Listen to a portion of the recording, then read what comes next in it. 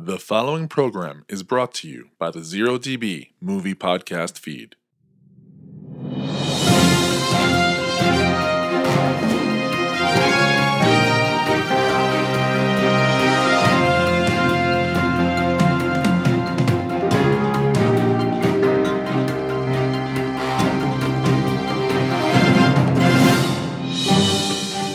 He says it's a chance of a lifetime. Now you listen to me. I don't want any plastic. I don't want any ground floors. And I don't want to get married ever to anyone. You understand that? I want to do what I want to do. And you're... George.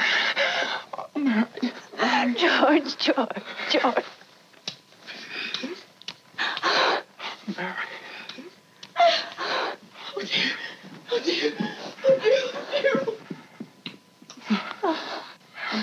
Good evening, 0DB Movie Podcast listeners, and welcome to episode 3 of After Dark, our after hours movie podcast that we do after our little monster goes to sleep. I am your humble host, Gabe Anyel, and with me is the second half of the we in this After Dark podcast. That is my co-host and lovely wife, Claudia. Good evening. Good evening. How are you feeling tonight? I'm okay. Getting over a cold. A little under the weather, a little coffee. A little bit. It's all right. We'll get through this. We'll have a good time. We'll have a couple laughs and a couple coughs. Yeah. And we'll be just fine. So there's a reason why we're doing this episode and the movie that we're doing. It's December. And apparently, from what I've been reading, December is the month that all the TV shows are slowly going on holiday hiatus if they haven't already. So then you got several weeks of holiday specials, reruns, annual broadcasts of The Sound of Music and It's a Wonderful Life. And before you know it, it's 2018.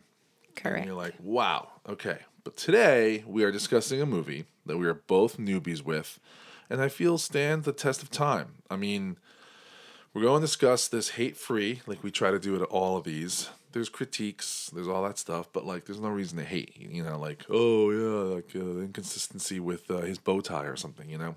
That's just hate. I like to use the words theater of the mind. That's what we go for here and have a good time with it. So the movie is not The Sound of Music. Too bad. I love The Sound of Music too.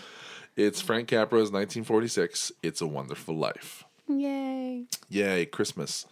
I feel that Wonderful Life, it's one of those films that feels like it's always on during the holidays, and you feel like you know the film, and it seems like you've seen it a bunch, but when you think about it, and you come to realize that you've never seen this film from the beginning to the end, you're just like, wow, I don't think I actually sat down and really, really watched this. Directed by Frank Capra, obviously. It stars James Stewart, Donna Reed, Lionel Barrymore. Those were the headline names of the time. Capra was known for things that I'm not that familiar with, just by names again. Who knows if I even watched these. But, It Happened One Night, 1934. Mr. Deeds Goes to Town, 1936. And Mr. Smith Goes to Washington, 1939, which is the one I think I know the best. That's the one, I'm as mad as hell. I'm not going to take it anymore. Right. That one, right? I think so. But this film, It's a Wonderful Life, was actually considered a kind of a box office flop when it played in theaters in 1946. We're talking about a movie from 1946 in 2017, and I know it couldn't have been that big of a flop. Yeah, right. And I still think it's a good movie. I had to write this in. I got to quote this because it was kind of interesting because I was wondering why did we start seeing it so much, at least as kids and all that And apparently, and I quote, due to a clerical error at NTA's copyright office, the copyright wasn't renewed when it expired in 1974. The film became public domain, meaning anyone could obtain a print and could broadcast it without paying royalties. Local stations aired it dozens of times between Thanksgiving and Christmas Day, and in the 1990s, after a series of court battles, NTA's successor, Republic Pictures, reacquired the rights to the film because they owned the source material, The Greatest Gift, which was the short story that that the movie was based off of, and they also own the score. So whatever, it got copyrighted. NBC now owns it, and now they play it. Right. Right. So now it belongs to NBC. But I mean, like, that's kind of cool because it was kind of like set free.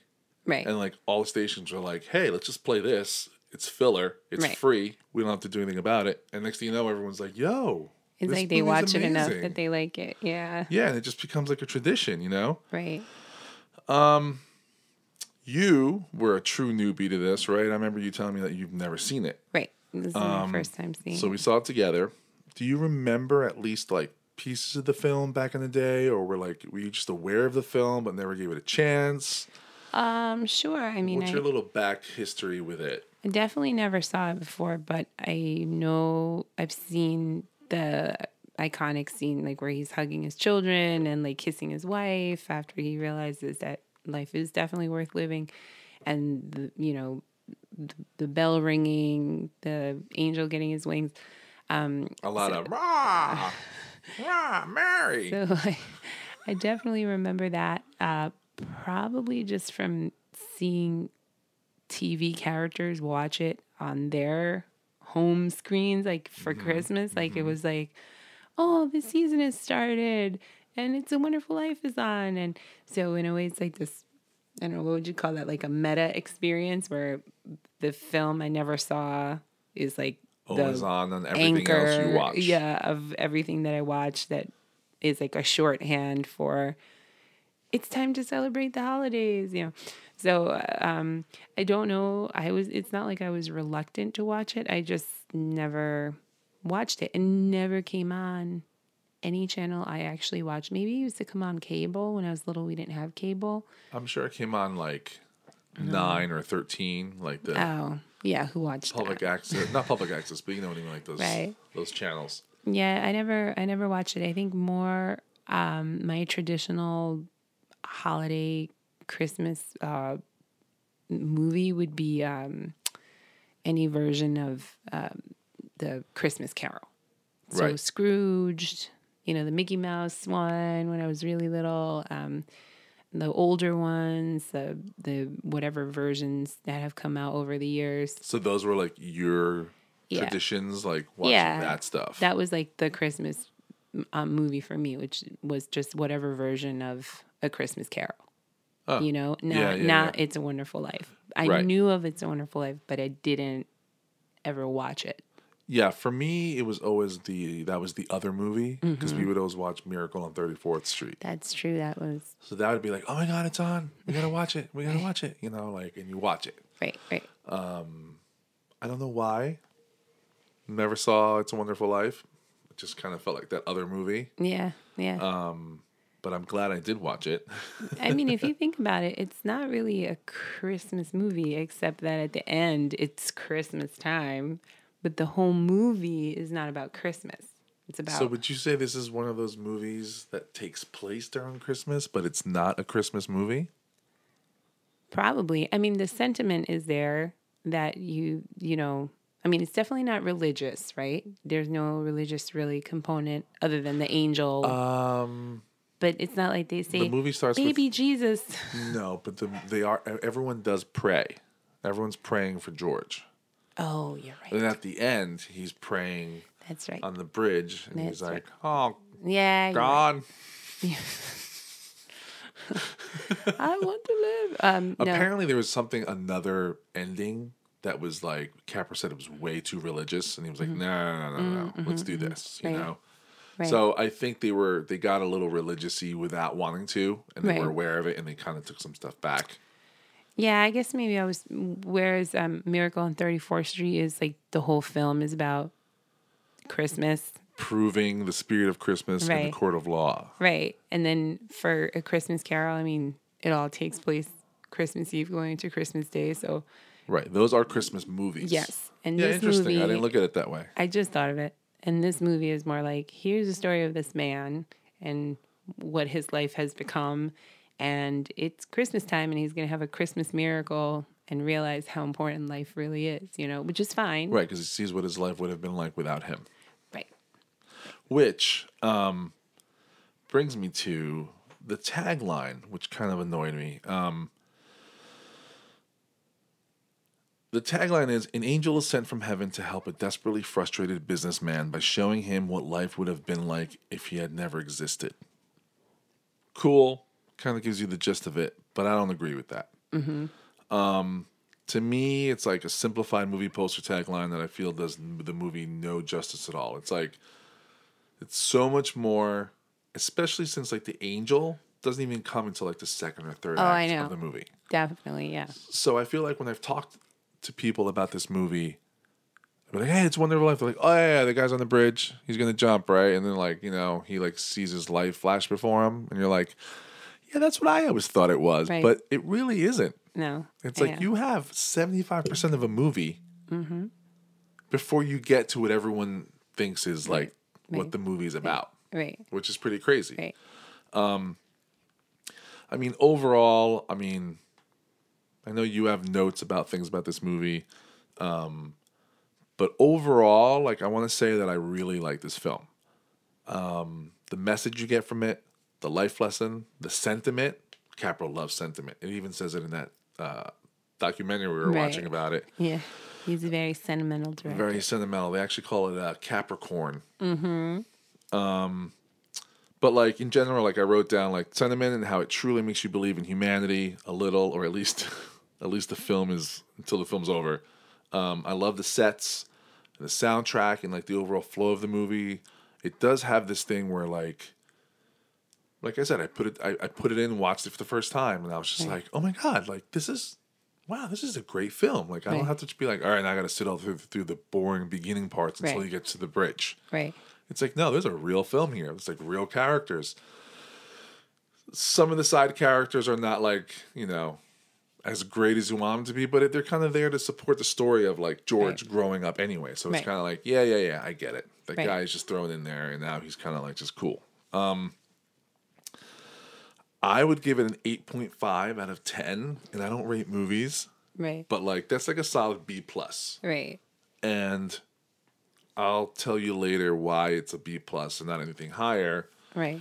Because it's fun. But like, what about you? Like, what? You don't have to give me like this is not like on the record kind of thing with a 1 to 10 scale. But like, you know, before we get into it, like an overall. I think I give it like a B. Okay, like an 8 out of 10 or a. Yeah, or 7.5. Which is like a C+. Really? Yeah, 70 is a C, right? Oh, yeah, that's true. Yeah.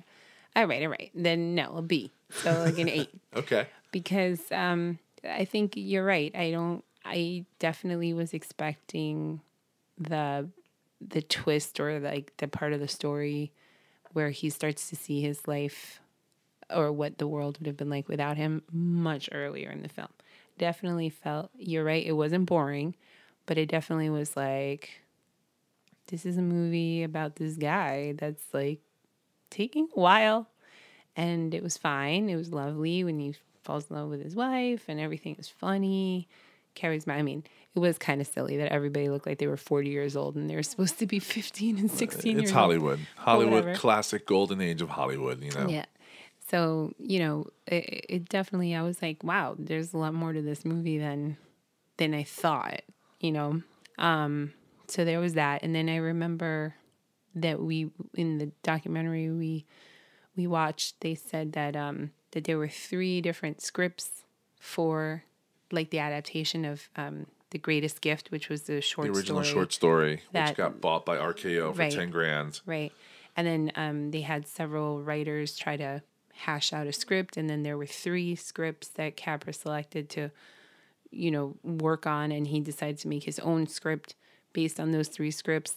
And I mean, I feel like that's part of what was going on here. I mean, it's like 3 different stories. I feel like it's like the coming of age story with George from when he's very little to when he gets to the point where he's about to jump off a bridge. Then you have like the melodrama of like how unhappy he was, you know, at that point, and like the drama of his constantly being let down, his town, and like his role in the town, and his father's business, and all of like the trials and tribulations they faced. And then there's the fantasy story, which is the angel that's, you know, has his own agenda, which is to get his wings finally. and like the magic that takes place. He's been waiting, what, 200 years? Yeah. Yeah. The magic that takes place with him, coming to Earth to get this job done. So that's like a separate story. That's like the Christmas story. But then you have these other two stories that are all in there. And I don't really know much of Capra and Jimmy Stewart's work other than I know for Capra I saw It Happened One Night with I think it was Cary Grant and Claudette. I don't remember her name, but it's a famous film and it was very good and it was very spunky and funny and also kind of, just very entertaining from beginning to end.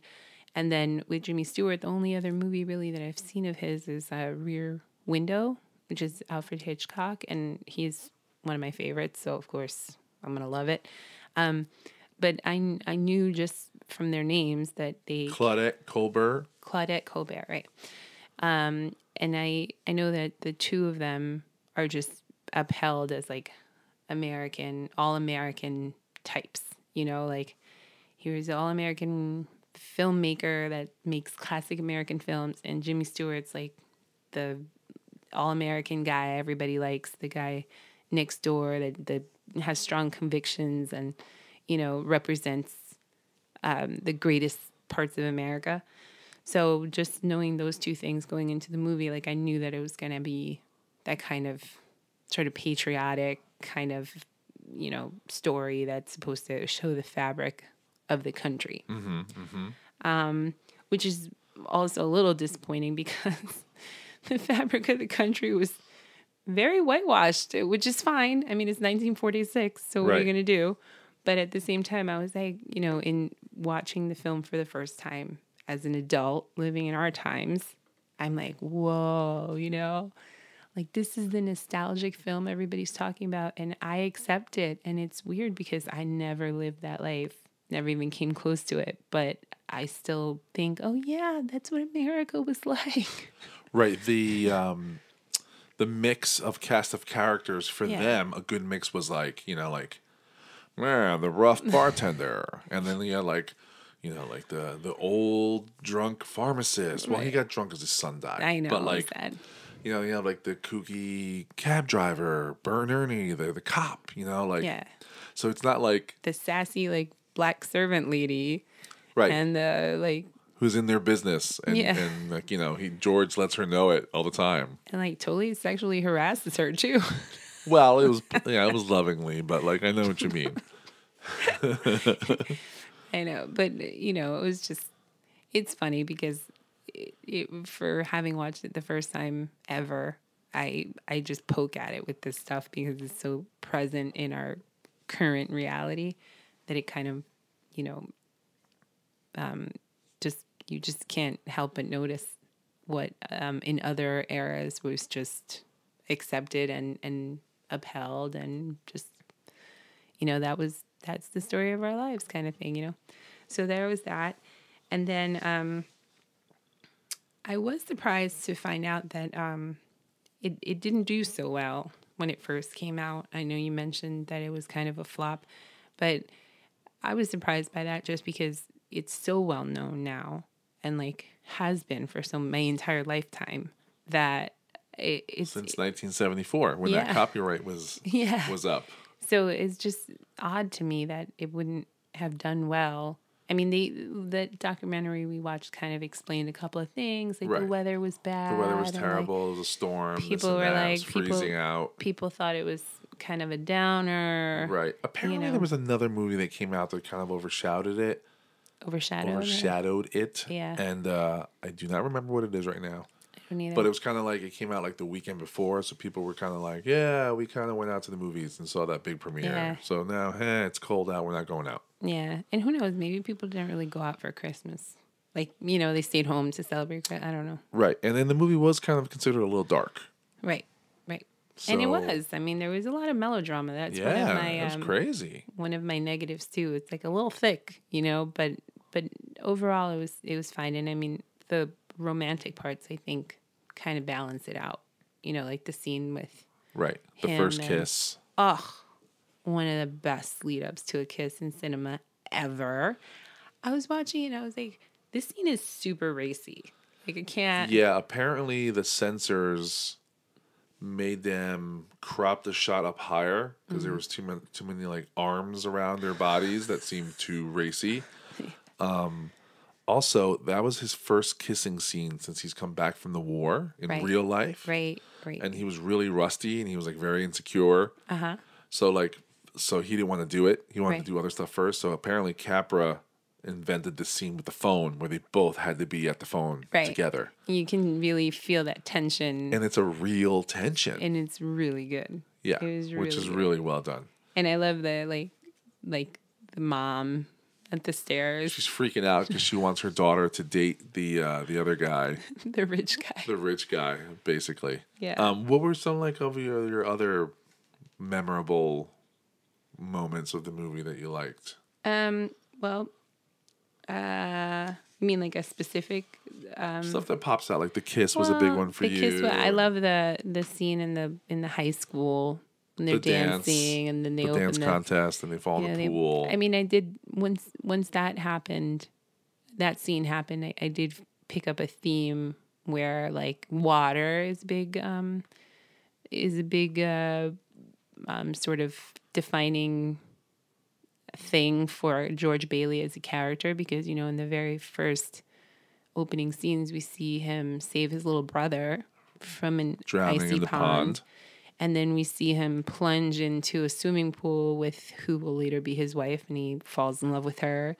And then in the end, there's the jumps threat into the river to save Clarence. He saves Clarence from the river instead of committing suicide. Right, and he's threatening to jump. So, there was something kind of thematic there that I was like, okay, this, something about the idea of water and like, I don't know, plunging into the unknown or, uncharted territories where dangerous. The whole movie he wanted to travel the world. He wanted to and go see on journeys. New places and experience things he's never experienced before. Right.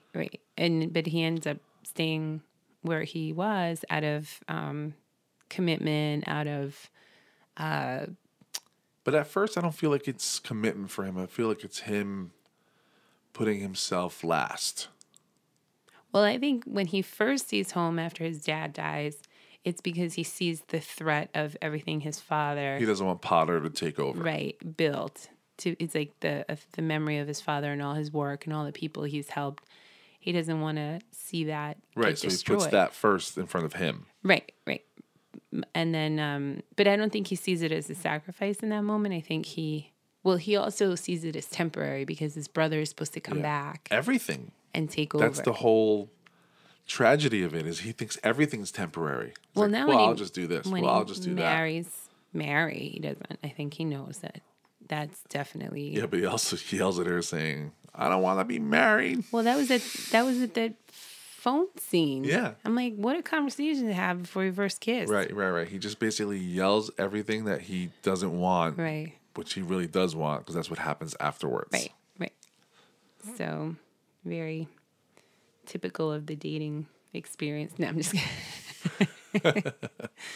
I'm just kidding. So the dance hall was wonderful. I thought that the town in general, the sets that were constructed. I mean, I know we have two contradictory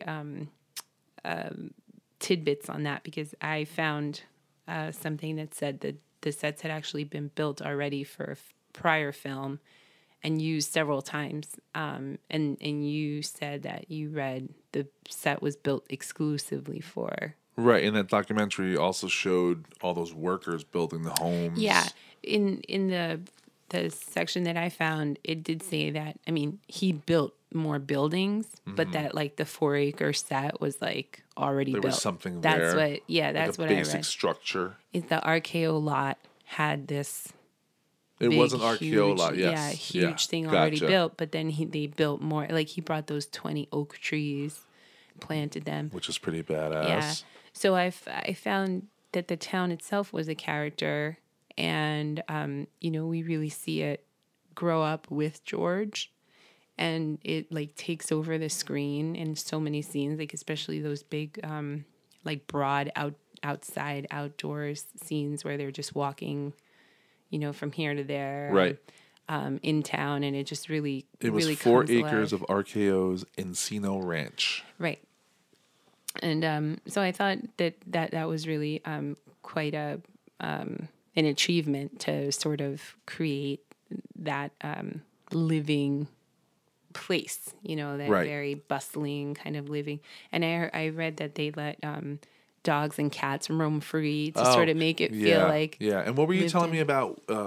It was modeled after Seneca Falls. Oh, right. Yes. So Seneca Falls in New York in the Finger Lakes region is the town that Frank Capra sort of used as a model for Bedford Falls. And in Seneca Falls, they have a festival every year for It's that's a Wonderful great. Life. Yeah, because they like are proud of the fact that they were, you know, the model Seneca of Falls. Seneca Falls. So that was cool. But I also, I mean, I liked the other characters. I mean, some of them just felt a little bit one dimensional. Like Uncle Billy, I thought was, I mean, he was funny and he had that great moment that we saw right in the documentary where Uncle Billy walks off set, and there's a giant crash, and that's an actual prop person knocking over a whole ton of props. And the actor who played Uncle Billy was smart enough, professional enough to say, "I'm all right. yeah, I'm all he right." took advantage of the mistake. And you see George kind of chuckling, Right. which right. works for both ways. You know, there's a lot of cool stuff. And apparently Frank Capra gave that kid like a $10 bonus Right. for adding sound effects to the movie. Yeah. And then in the scene where they're in the bank or at the business and loan, you know, when the crash is happening, I guess, and like the place is running out of money and all the clients come in and they want their money right away and he's trying to convince them. And then finally Mary like says, I have the $2,000 from our vacation, your honeymoon. Vacation money. And they start giving it away. And Frank Capra told the very last actress who was going to say how much money she wanted to surprise him. It was supposed to be $17. No, it was supposed to be 20. Because 20. everybody had been saying 20, 20, 20. Right. He was like, just surprise him. Surprise him. Just say whatever. And she says 17.50. And he kissed her. And he kissed her. And he was just like, oh, you know, like he was so excited that she needed less. So, you know, I'm sure that Frank Capra built a lot of those moments. He's obviously a master at that, you know, sort of coming up with like these little human moments between characters to show the relationships that are built in the town. The kid actors were great. I know you and I both were like, that's Young a good looking George. kid though. Yeah, and then like the two little sassy girls. Mary.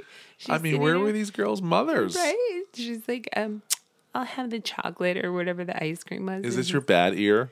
Oh, I'm gonna love you forever. that was so sweet. That was really the sweetest. I know. Just moments like that really make the movie come alive and stick with you, you know, make you feel like you're part of this place. Memory in this memory, you know, like memory, it's almost like him. It's him. It's not him telling you his story, but you're being told his life story, Right. so you're kind of there with him. Right. You know? And then there are moments that are like reminiscent of your own life. I mean, that's why I'm saying like when you have like the three stories, there's that coming of age story, which is very developed, you know? Whenever you watch a coming of age movie, what makes it good is when you see yourself as a kid in it. You know, like you Right. feel like you're reliving some part of your youth. And in this movie, that really happens because you see this kid, he's, you know, when he helps his Mr. Gower and he like the does. pharmacist. Oh, you I was know, so sad. He runs all over town to try to save him and like talk to his dad and he couldn't. And then there's that moment. I mean, it was awful because it's child abuse because he broke his ear basically. Apparently, in real but- life, he hit him for real, and they said that there was blood in his ear for real. Oof. And that the older man actor was just like, "Oh my god, I am so sorry!" Like because they both got in. He got real. He got real for real. Oh, and that actor, like just a tidbit side note, he played Jesus of Nazareth in Yes. an earlier movie. It was like Yes. his only other movie, really.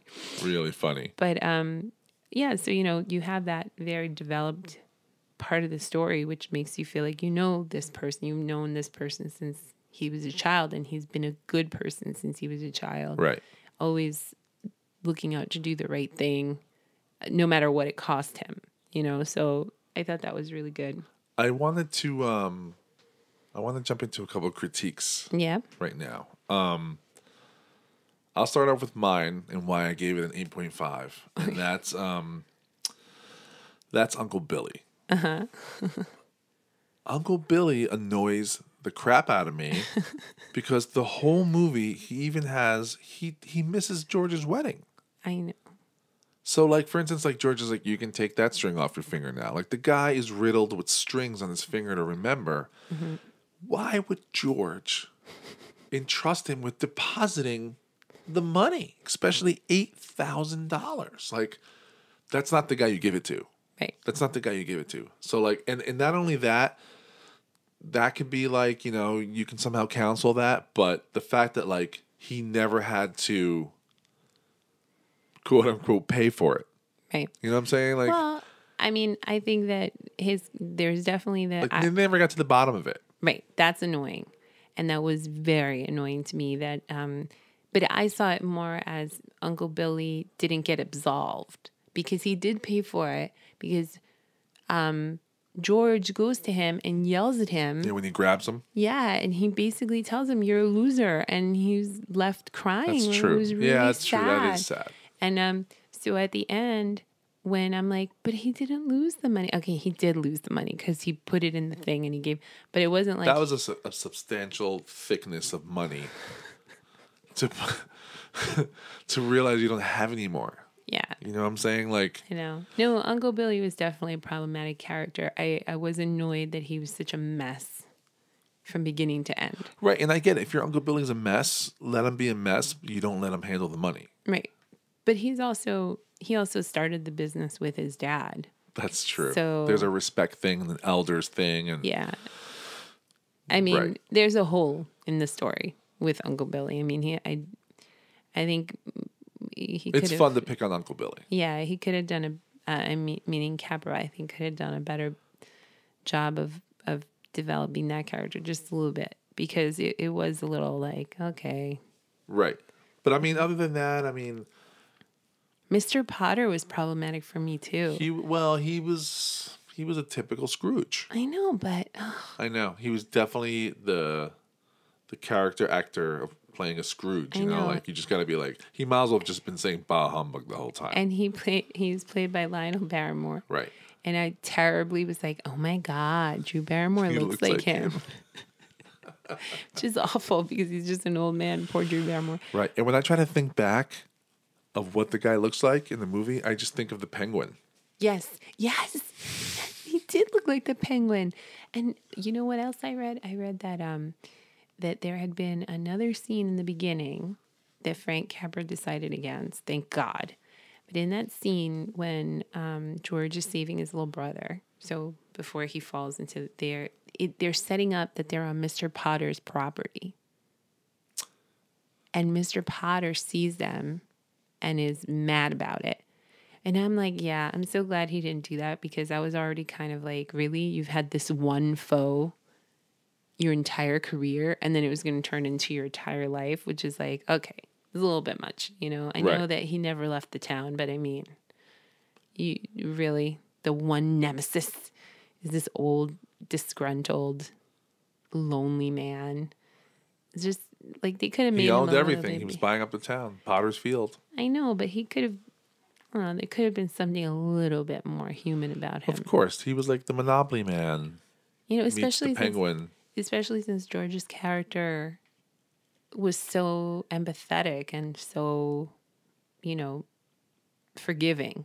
I think it would have fit to show Mr. Potter somehow being remorseful or explaining why he is the way he is, because we're watching this film where this man is like us, right? And he's a forgiving person, so we could have had some kind of change with Mr. Potter, but instead he just was a jerk from beginning to end. So We need a prequel movie about Mr. Potter and how we became that. Mr. Potter. Or like the next, or like a sequel would be Right. like Ebenezer Scrooge.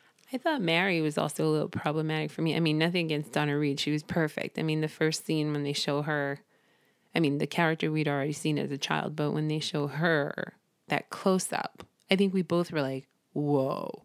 Like, she's gorgeous. Yeah. She was perfect. And I think that's what bothers me about her, because she's just an oversimplification of women. Like, she's just everything he needs and nothing else. She's fierce. She's committed. She's gorgeous. She's, thoughtful. And she has 4 children and looks like a model. And, so it's a little like, all right. I know she's ideal, but it was a little much. But still, I thought Donna Reed did a great job, because she really embodied like that sort of all-American girl. Right. Apparently, there was a lot more famous people in line Right. for that role. Right. And I think Capra wanted her, right? Yeah. Yeah. They went to a different studio for her. And I thought she did a great job holding her own with Jimmy Stewart, who's, a scene hog. And she in that scene with that phone, she was just as like electric as he was. Like, Oh, yeah. they were perfect. She was, and it looked real. She was driving him crazy. Yeah, yeah. And then I think you found that tidbit about how they had hired someone to help in that scene with the When she throws the rock at the house that eventually Right. becomes, they had, there was 2 stories I heard. They had someone on set ready to throw a rock in case she missed, and there was another guy apparently with like a gun, like a little rifle thing that you can like snap and hit the window. right, But she was a baseball player, right. and she hit the window. That's her She's hitting the window in awesome. the movie when you hear it crash. Yeah, yeah. She was And great. like, and I think that was ad lib when Stewart was like, "Nice shot." I do have to say, even though it's really sappy, I mean, it was really sweet that she had his friends put those posters all over the house For because they didn't get to go the- away. Yeah, on their honeymoon. Yeah, I mean, Because they that gave was all the money away, the $2,000. so romantic. It was really sweet with the house that she wanted, that she wished for when she broke that window. Right. Yeah. I mean, it was sweet. I mean, that is one thing. She did get what she wanted in terms of the house. That scene where he comes home annoyed, remember, because of the $8,000 missing, and he just gets crazy with everybody in the house, and he's just like breaking everything and screaming at the kids, Finally snaps. right? It was like so dramatic. Like, that's the melodrama that I was like, all right, we can scale it back a little bit. But I mean, he was so good. Jimmy Stewart. Right, right. And you kind of hear it, though, like, if you put yourself in those times when, like, Potter was just like, I'm going to call the police and this is this. And, like, it was different. Like, nowadays, you misplace $8,000, you claim bankruptcy, and you're good. Right, right. Wow. Then Right. was probably like, I might rot in jail because of this mistake. Right. Like, And he had the weight of like everybody losing everything around him. right. Which is, And when Potter was like a complete jerk and like realized, he was just like, oh, wait, you lost the $8,000? Knowing clearly that he didn't, because he could have been like, oh, you stupid man, it was your drunk uncle who took it. Here's the money. You Right. owe me. Now you should sign with me if you want your money back. right, right, right. But instead, he didn't. He kept it back and just tried to like go the other route, which I guess was a lot more meaner. Who, Mr. Potter? Yeah, when he was just like, you're worth more dead than alive. Oh, right, with the life Because of insurance. the life policy. insurance. That was weird. And then he's like carrying the life insurance policy. In his pocket. Like, if he jumped in the river, they wouldn't pay that out, right? Like, if he... As long as the ink didn't run. But yeah, so there was that, and then I had in my notes too that that was funny because they did, he helped the community, and one of the main characters that they showed him helping was the Italian immigrant family that had been victim of Potter's slum. Right. Martini. Well, Martini, yeah, had been a victim of Potter's slumlord techniques, and finally got a chance to have a home. And then, of course, they like show the wife and like the 25 kids and like whatever. So I was like, well, you're including immigrants in the American story, so that's good. Well, Frank Capra was born in Sicily. Oh, that's right. That's right. So that was cool. And then he obviously is instrumental at the end in getting people to help, or he's one of the people that Right. comes to help him Right. in his hour of need. So that was cool. Like returning the favor. And then I guess we can get into the part where Clarence makes an appearance finally. I mean, he did the voiceover in the beginning, but he's comes on stage. Pretty much what, Act 3? Yeah. Act 3, now George is ready to jump. Mm-hmm. You're worth more dead than you are alive. Right. Puts the life insurance In in his jacket, pocket. goes to the bridge, Yeah. crashes the car into the tree, Mm-hmm. gets out. Guy yells at him for messing up a tree. I wish that would happen these days. Right.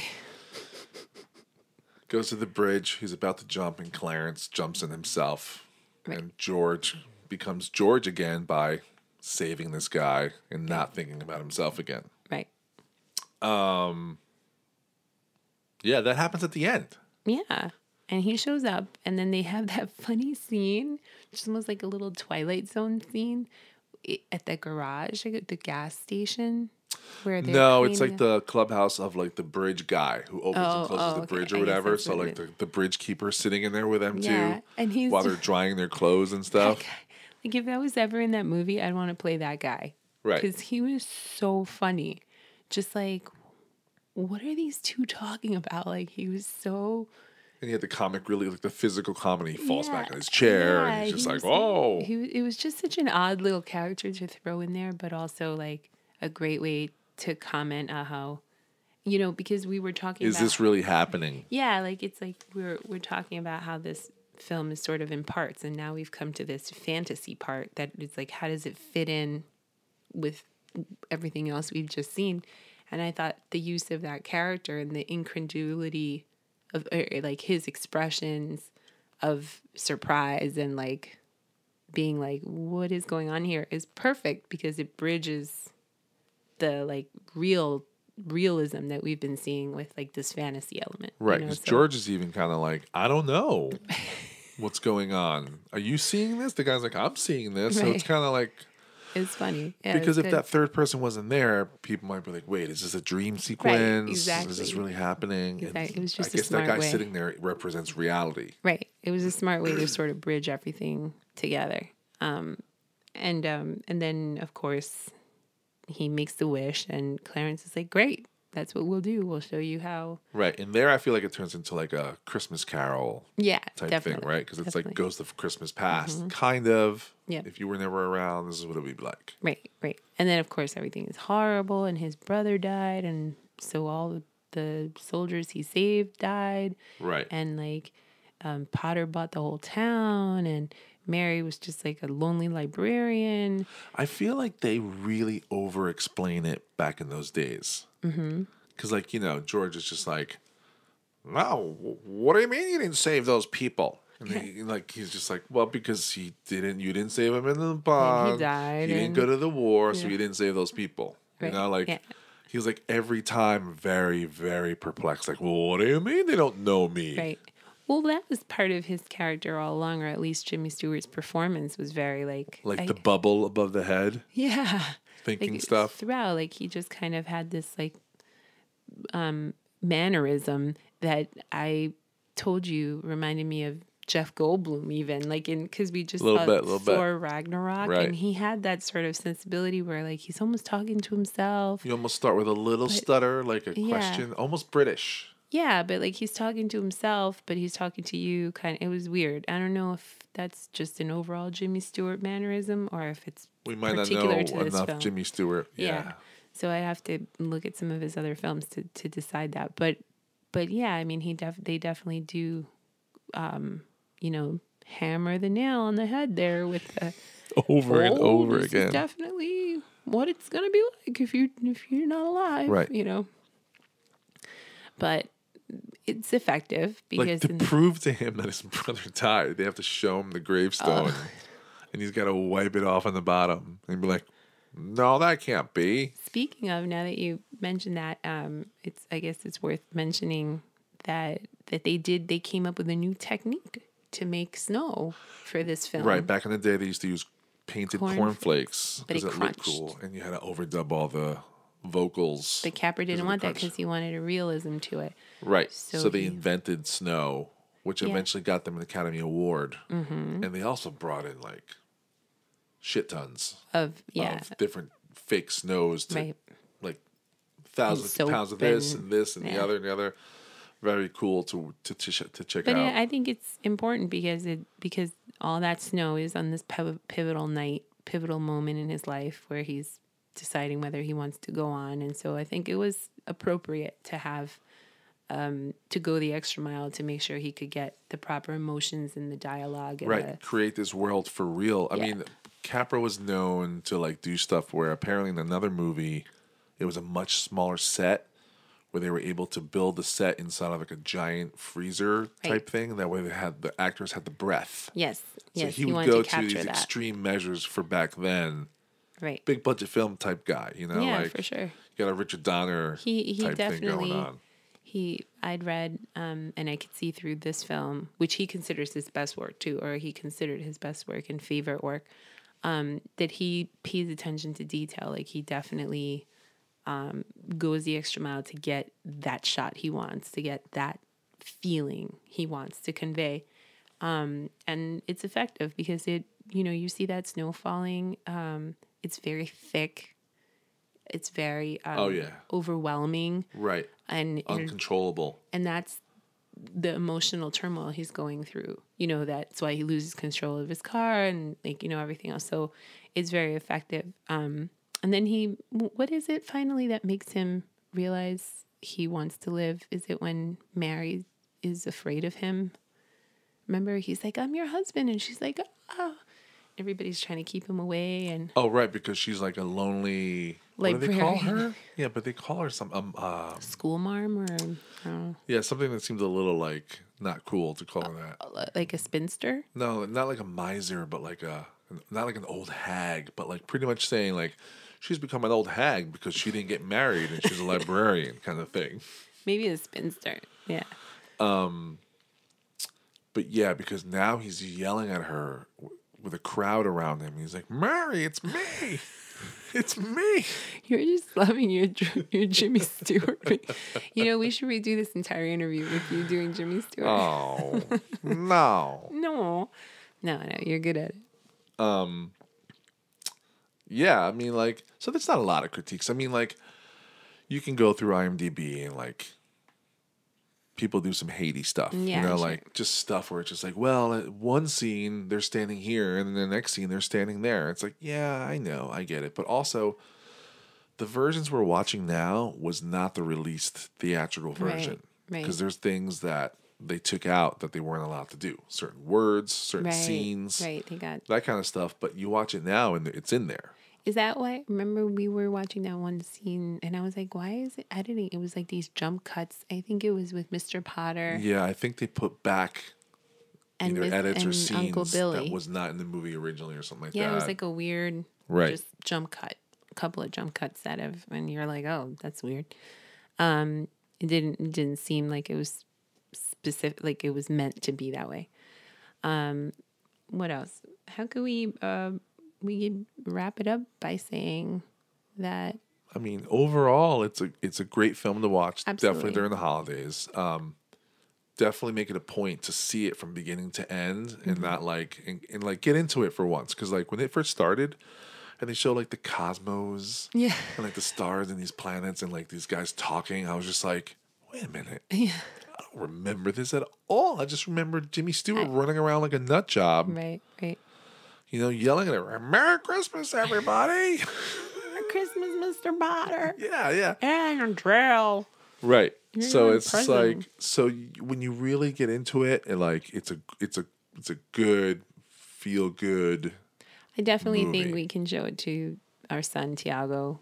Maybe not in the next year or so, but when he's school aged, I think he would enjoy it. Absolutely. It's definitely, I think it's great, especially in the beginning when you have kids being, the main storytellers in the first few scenes that could bring in a child's attention. One thing I forgot to mention, I'm sure you have a backstory on it. What was it with the crow? Oh, so I think it's Jimmy the Crow. Okay. Don't quote me on that. I can look it up, but apparently he's in every major Capra movie. Okay. That crow has been in every. They didn't say every Capra movie, but every, I guess, Frank Capra Presents movie. That's it. Weird. That's it. He just put it in there. Just in there. He wrote, and then it was so funny because it's like, why is this crow at the business place all the time? And then when they show Uncle Billy at home upset about what he's done, there's like all these random animals. Yeah. And you're like, oh, like, Right. he's an animal lover.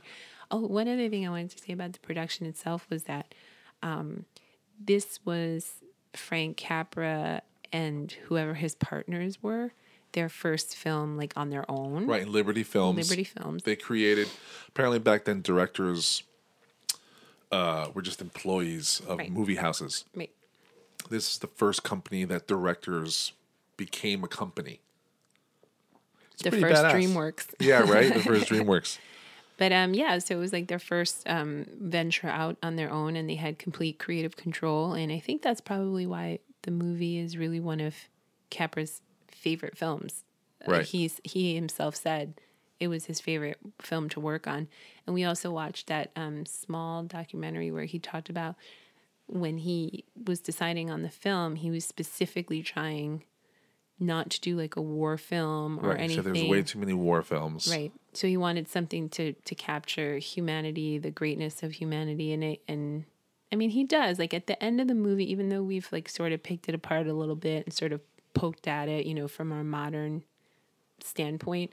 I mean, at the end of the day, at those last few frames where everybody's giving him money, you're like bawling. Oh, yeah. He has given his whole life to these people, never expecting anything in return. Right. And in his most time of need, everyone Without shows asking. up. Yeah, everyone shows. Mary goes out and tells people. Right. And every week, everyone's got his back. Yeah. And it's Everyone's got his beautiful. back. And It's you're beautiful. I'm like hysterical, like crying. I was like, oh my God, they're giving him all the money. And like everybody, the cops, even Yeah. people who came to like No, take the him feds. away. Yeah, the feds that show up and stuff. Yeah. They're all like, all right. And they chip in. And it's because, you know, at the end of the day, the sentiment is that we're all in it together. Right. You know? And then his rich buddy comes Yes. and gives him a lot of money. Right. And they're like, George, you're the richest man in town. His rich buddy, that actor, played the rich guy in Psycho, you know, one of my favorite movies ever. And he plays like kind of a smarmy, like, you know, just older guy that's like buying a house cash for his daughter. Right, He's right. like so gross about it. So it was funny because in this movie, since I had the memory of seeing him in that movie, I was kind of infusing his character with this like Hee-haw. yeah, Hee-haw. it was kind of a little unsettling, but you know, it is. I mean, he was obviously a lot younger, so he in this movie was filmed before Psycho. But it was just funny that I had that idea about the character as just like being kind of a scumbag. Right. But he wasn't. Right. He was a good guy. Oh, and what about his two friends, the cop and the Bert and Ernie. Bert? They were the original Bert and Ernie, right? That's Yeah. so funny. Yeah, They yeah. were perfect. And we can go on about Violet Oh, she was great. walking around town, you know. Oh, this. Oh, I this only whole wear dress. this one. I don't care what I look like. And they're like, oh, I'm stopping traffic. Right. And she So was- good. She was gonna leave town, and she herself doesn't leave town. Right. To He was come back giving and her. help He was her. giving her his last dollars. Yeah, you she know? comes back to help him. So yeah, so I mean, the story really is about how one person can make the difference in their community, and how the community can band together to help one It person. takes a village. Yeah. Definitely takes a village. And so it was a beautiful film. I would definitely see it again. It can be part of our holiday tradition and Christmas tradition Right. from now on. That and Elf. And Elf and Polar Express Polar Express is heavy in the rotation right now, right now. which is a good one because it's got another thing with a bell. Yes. Every time you hear a Yes, bell, the an angel We gets its didn't wings. talk about the bell. And he's like, all right, Clarence, good job. You know, Every time a bell rings, an angel Angel gets gets his his wings. Aw, that's so I cute. know. I mean, there's tons of things to always talk about and laugh about and Right. cry about with this movie. That's why it keeps going over and over. And that's why it's so popular. Right. And this movie is so popular and so fun that we're adding a little extra thing to this podcast where I have two co-workers of mine that love this film. One of them's my boss. So what we're going to do is at the end of this podcast, we're going to tag a couple-minute interviews with each of them on what they think about It's a Wonderful Life and their experiences. Oh, great. Yeah, and then like maybe, who knows, you can get like, even more interviews of other people.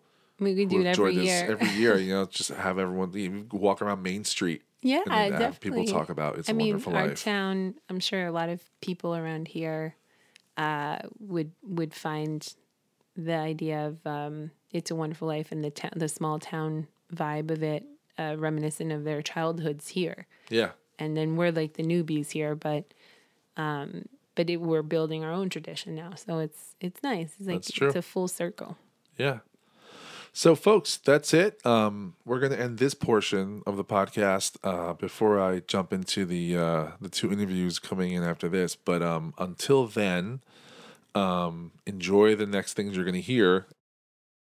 And after this, you could always go to zerodbpodcast.com, and there we have all our social media links. You can send questions and comments to there also.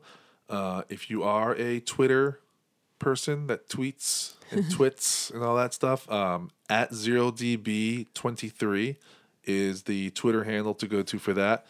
But you can also find us on Facebook and Instagram and all the social media stuff. And also on zerodbpodcast.com. You could also find those links for our pages for Facebook and all that. So don't forget, subscribe on YouTube, subscribe on Apple Podcasts. We're also on Stitcher and Podomatic. So until next time, folks, watch some Christmas movies or some movies that take place during Christmas. And, always fun. And send us comments and questions and things you'd want to talk about too with these Christmas movies. And until then, have a great time and happy holidays. Happy holidays. Happy New Year. Take care, folks. A toast to my big brother George, the richest man in town.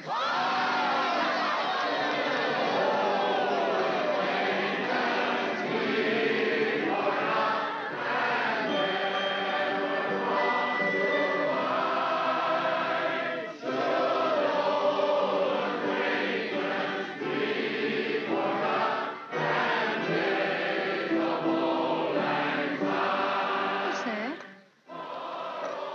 That's a Christmas present from a very dear friend of mine.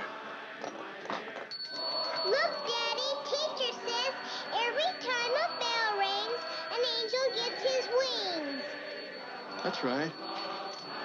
That's right. Attaboy, Clarence.